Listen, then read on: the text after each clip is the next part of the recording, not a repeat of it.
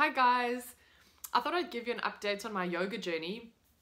I'm tired and my body's sore, but I'm having a great time. It's my second month of my yoga teacher training, and I told you guys I got all my books and stuff on anatomy. I'm using them. We're learning about anatomy. We're learning about our skeletal structure.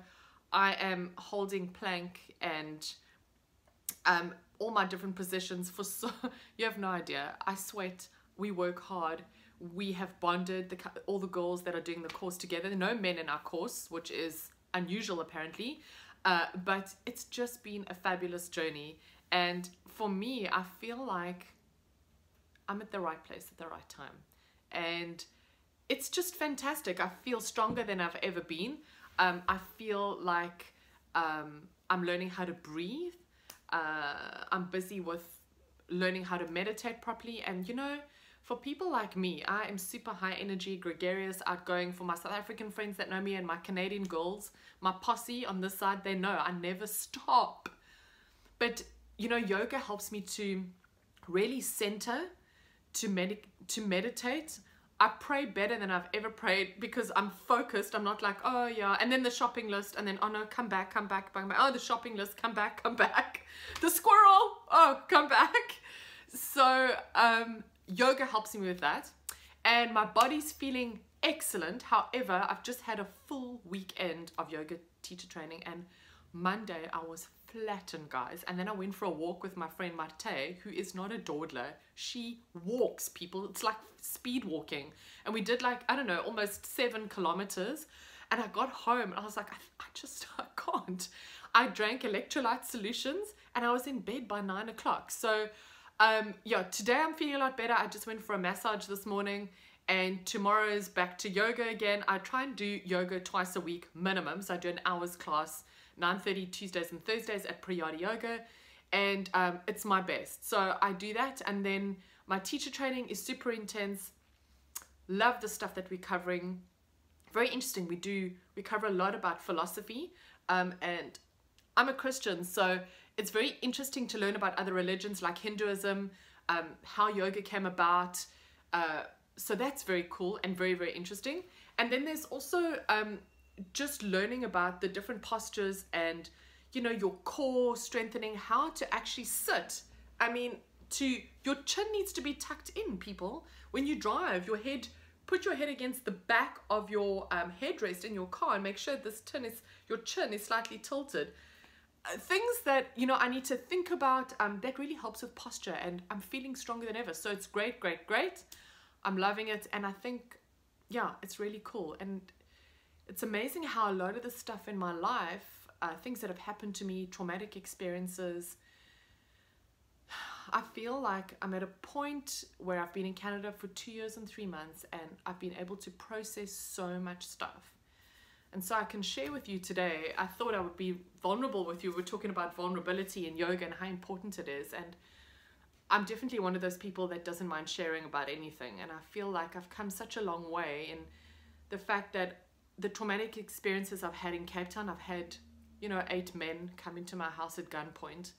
I was 8 months pregnant with Georgia, and I never ever really got to, I don't think, fully process what happened there. Being pregnant at 8 months, a month later you give birth, you're a mom, you move on, all you're thinking about is breastfeeding, making sure this kid's sleeping, and you know, stuff gets put on the back burner. I had post-traumatic stress about 6 months later after that, but kind of thought I was okay. We used the word, I'm fine.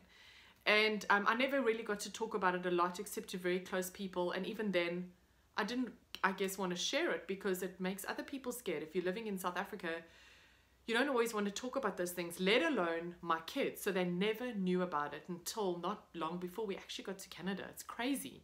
I'd kept it from them for so long because I never ever wanted them to live with my fears. You know, Kevin would go on business trips to Germany or wherever he would go, and I know it was hard for him. He would leave us 3 girls at home, burglar bars, beams, dogs, we've got everything, but you know, if people want to break in, they'll break in. And you guys from South Africa, you know what I'm talking about. And I think it was very hard on my husband, on Kev, but I know it was very, very hard on me. And physically, I became very, very ill. I struggled terribly with gut issues and stuff, and it comes from stress.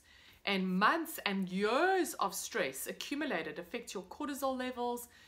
You know the story. And so for me to be able to release all of that, tell my kids what happened, tell people in Canada, not because I want to be a sensationalist, but it's been good for me to really share my story, even though I'm sure and I know that there are much far worse stories that you have in South Africa and other people that you know. But this is my story and I'm claiming it as mine, and I'm talking about it because I'm at a place where I'm free and I feel okay to talk about it. My kids know about it. And so it's just a great place I think I'm sharing with you to be. And, you know, I've come through my Madison, my little one, she was, my Maddie was really young. She was 2 months when I got divorced. And that was really tough for me. I mean, it was a hard time in my life to have a 2-month-old baby and you're doing this thing on your own. And I had incredible support from my family and everything. But, you know, to be able to take on all of these stresses, and then to eventually learn how to process it and deal with it. I hit a terrible depression. It didn't last for long, but I was in Canada, I was alone, it's winter, it's cold, you don't want to go outside, and you're processing things like, who am I? What is my life? I was born in 75, so I'm 43, I'm turning 44 this year, yikes! And it's like, I'm at this junction in my life, and what am I doing? I don't want to work in corporate, what am I going to do? But I think the fact that I started doing something that was for me, like the yoga teacher training, I've come to a point where I'm like, okay, I'm doing something for me, I'm feeling great, and I'm able to process a lot of stuff using a lot of yoga techniques like meditation, and just doing exercise. Getting out there is great and meeting people. But I feel like finally I feel like Canada's home. I feel so relaxed within myself, and I feel truly content and truly happy. And so it's just, I just feel very grateful. And every morning I wake up with bags of gratitude, and it's a great place to be in. So I think today, if I can be of any encouragement to you, if you're in South Africa,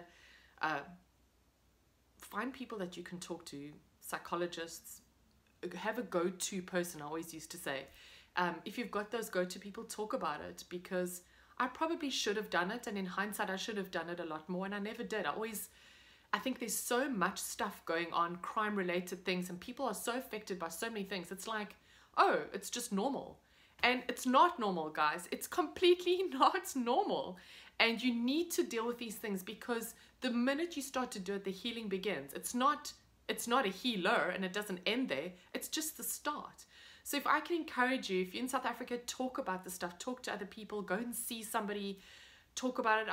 I think I should have done it a long time ago, but living here has helped me to process stuff, and I'm very blessed that I haven't had to work, and so it's allowed me to have a lot of alone time and a lot of caffeine, so a lot of tears and a lot of crying, allowing myself to cry and being kind to myself. Like, I'm having a me day and I am going to be in my pajamas, which is so unlike me. And those days don't happen a lot, but I do allow myself that. Today, I went for a massage. I'm so sore from yoga, and it's a very, very intensive training. I'm not doing any exercise today. I'm not going to do it. My muscles need to rebuild themselves and regenerate. Great. I'm having my cup of rooibos tea here while I chat to you. And those things are important. So if I can encourage you, speak to people, do it continuously, and find time for yourself to exercise and do whatever it is that works for you. It doesn't have to be yoga. Maybe it's your Pilates. Maybe it's kickboxing. Awesome. But do it for you.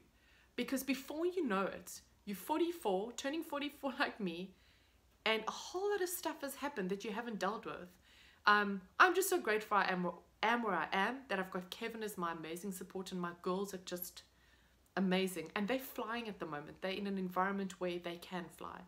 And I'll give you the next update on how yoga's going. I think my next video should be something about how to do a plank, because somebody asked me and said, oh, I plank and I can do it. Yeah, I can do it for about 10 minutes. So you know who you are if you're watching this. if you can do a plank for 10 minutes, bro, you're not doing it right. So, and I'll tell you why. I'll show you in the video, and hopefully you guys can practice doing your plank. Get out there, get your butt out there and do some exercise, people, because really it's going to lift your spirits. So I'll catch up with you soon.